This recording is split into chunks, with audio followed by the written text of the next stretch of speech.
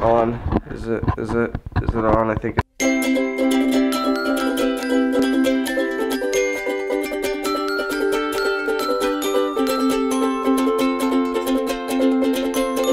Oh, the Nerd Fighters!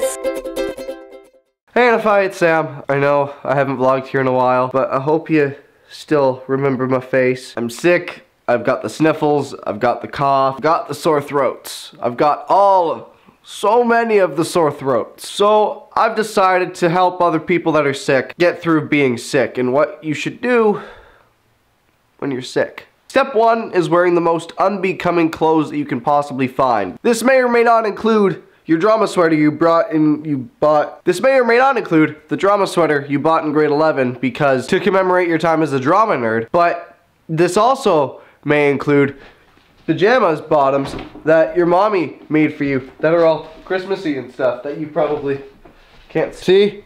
See? My mommy made these.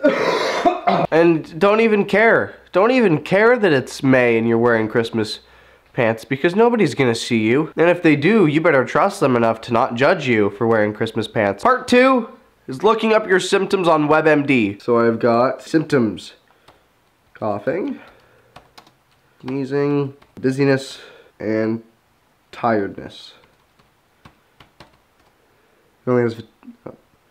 Fatigue and tiredness are the same things, right? Yeah. That makes sense. Okay, so looks like I have either the common cold, bronchitis, pneumonia, or throat cancer. Thanks, WebMD. I feel great. Step 3 is making sure that everybody you know knows you're sick. You could do this by either a tweet or a massive Facebook message, or you could do it the old-fashioned way and call people. You just texted me. Why are you not answering my phone call? You just texted me 2 minutes ago, not even.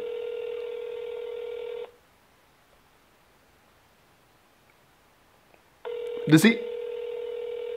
Fine, screw him. Didn't even want to tell him I was sick anyway. Or you could do it the old... Or you could do it the way of our ancestors and do it like they've done it for thousands and thousands and thousands of years. I'm sick! Oh god, that echoed. Oh god, get inside, get inside. Get inside. No, stop, no, don't catch on the door. That echoed, no. Step 4 is make good soup. Or, wait, what? Step 4 is making good sick foods, like chicken noodle soup. And other things of that nature. Because I don't know anything else to eat when you're sick.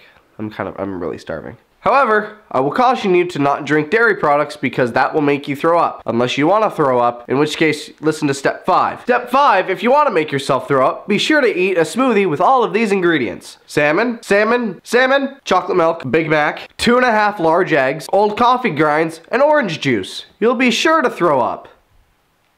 Anyway guys, that's it for me for today. Thank you guys very much for watching and enjoying what this looks like when I'm sick. Omar! We'll see you guys tomorrow. What?